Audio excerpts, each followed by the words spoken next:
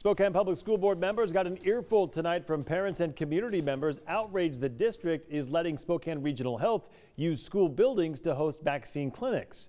KREM 2's Kyle Simchuk was at tonight's meeting. He is live in the newsroom tonight with how the district responded to the protesters. Kyle? Well, yeah, Mark, a lot of emotion during tonight's school board meeting. Superintendent Adam Swinyard tried to calm people, assuring them this is something the district has done in the past for other diseases and that no student is required to take the COVID vaccine. It's time to end the mandates. Leave the children alone. An hour before tonight's school board meeting, a group of parents and citizens gathered outside. This man with a large megaphone shouted at district employees in their offices. You need to resign tonight. You need to be fired.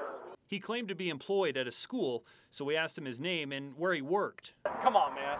Come on. I'm not telling you my name where I work. Why not? Period. You're out here with the megaphone. No kidding. Do you work in Spokane schools? Maybe not. Inside, chairs were filled, and parents, including some teachers, told board members they don't support the health district using schools to provide vaccines. I'm just wondering why Spokane Public Schools are being used by the Spokane Regional Health Clinic or Health District to administer COVID-19 shots to children as young as 5 years old. I can't watch students at my elementary school receiving an experimental vaccine. KREM 2 was at one of those vaccine clinics at Ferris High School last week.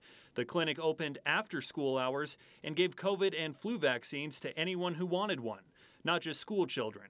Superintendent Adam Swinyard says these types of clinics have been around in the past for mumps, measles, and rubella. And so we've continued that practice with the COVID vaccine. Swinyard went on to say children need permission from a parent to get the COVID vaccine, and students are not required to have one to attend class in person. Reporting in Spokane, Kyle Simchuk, KREM 2 News.